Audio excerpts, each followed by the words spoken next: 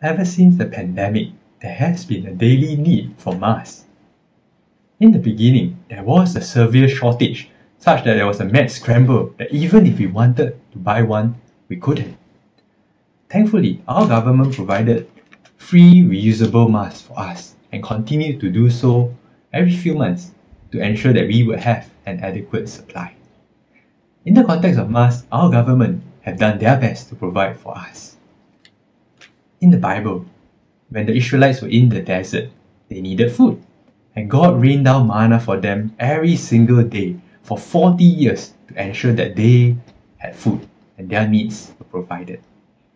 In Philippians 4:19 it says, "And my God shall supply all your needs according to the glorious riches in Christ Jesus." Let us have faith and trust that God shall supply all our needs.